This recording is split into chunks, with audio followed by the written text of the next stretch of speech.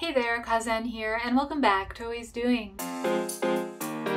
Today I'm here to talk about a book that made me think and opened my mind to new possibilities while also telling some entertaining stories along the way. It's Everything for Everyone, an oral history of the New York Commune 2052 to 2072 by Emmy O'Brien and Eman Abdelhadi. This is speculative fiction structured as an oral history. So we have the two authors self-inserting themselves as now rather elderly folks, interviewing people and asking them about the history of the commune, what it's like living in their commune, how it's different from the other communes next door, their personal wants and desires, and all kinds of things.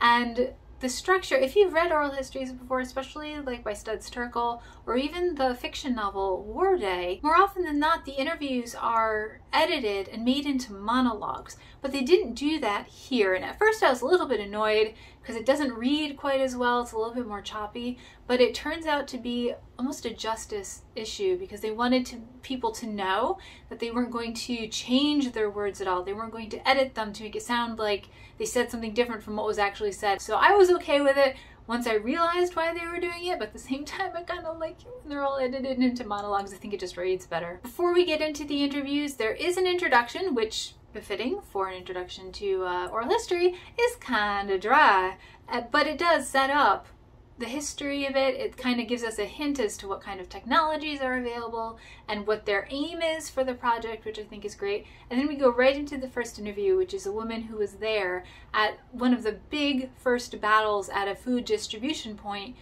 fighting against the police to kick them out of the neighborhood, and that was one of the first major communes that was set up. So, and this is where, like, and there's all kinds of interviews. There's one where it's a guy who was there for the liberation of Palestine and what that looked like. There's an interview with a kid who's never known capitalism, so it's really interesting to see what they thought it was like growing up in the commune, what they saw as pluses and minuses, and they just can't believe how things were in the bad old days. Very varied points of view, especially as far as gender is concerned. And I do want to say the authors, they're both on the trans spectrum and one is Arab. So I think that added a flavor to this and it just made it more inclusive in general. And I really appreciated that. Using oral histories as a way to tell a broader story is an interesting craft, I think, and it's one thing to do it in real life, and O'Brien has done it in real life, and it's another thing to do it in fiction and to use people's individual stories as the way of telling a bigger one. And you can tell very clearly which parts were written by which person because the authors are self-inserted, and I get the feeling that O'Brien took things a little bit more literally. Like, she would more often talk to people who were at a big event or knew about the structure of a big thing and be like, okay, walk me through this because I wasn't there, or I didn't know what was going on, or I don't understand the structure.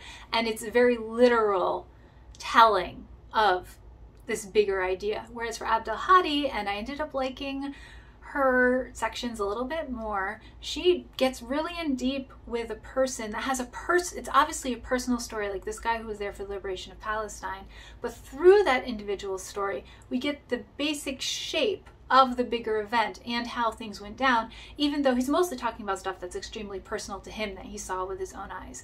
I also like how Abdelhadi doesn't refrain from showing enthusiasm in her interviews, and she'll, like, there'll be parts where she's like, wow, that's incredible, what's going on, that happened, wow. And I appreciated that kind of as a reader insert. At the same time, she used some ableist words that I kind of wish she wouldn't have. On the other end of the spectrum, O'Brien tends to be a little bit more calm and a little bit more measured at the same time. That allows for some interesting moments in later interviews that end up coming around that really made me think. So to me, it feels like O'Brien is coming at this more as a thought experiment, while Abdelhadi is more about the stories and letting the wider picture be known from that. I like that we get to see not only how the commune originally forms, and it's around food insecurity at the very beginning, but to how that leads into the future. So from the very beginning, it was about getting people fed, and even, you know, decades later, if you're in a commune, you have to show up for your 2 meals a day. That's almost a requirement for being in the commune and being together as a group.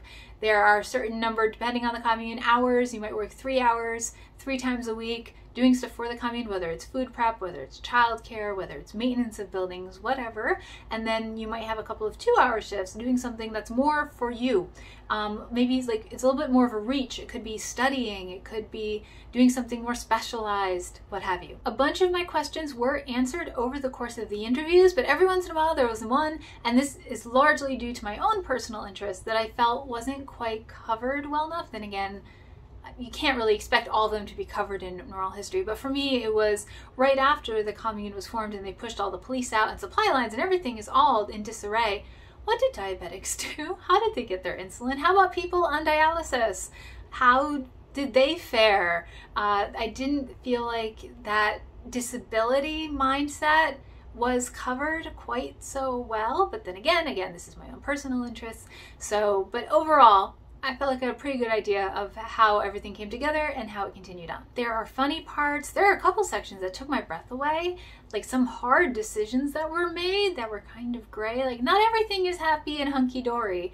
And what I feel, though, is that these authors are trying to dream a future into reality. And the idea that even if things go really bad, if climate change ends up ruining all kinds of stuff, the political system becomes eroded and has no meaning anymore, if all of these awful things happen, there's still an out. There's still a way to create a society that is better for everyone. And even though there is no democracy in the sense of like elected representatives in Congress and stuff, that there are some systems for social justice and there are systems for reconciliation. There are all this talk about mediators and what happened to somebody who abused a kid and all that stuff. And there's going to be a whole bunch of content notes down below, but do know that for most of them, it's mentions in the past, because if you just look at that list, it's going to be pretty horrific, but it's mentions in the past of things that have happened, and it's more to show how they were dealt with than in-depth explorations of each incident. So if you're interested in what a world could look like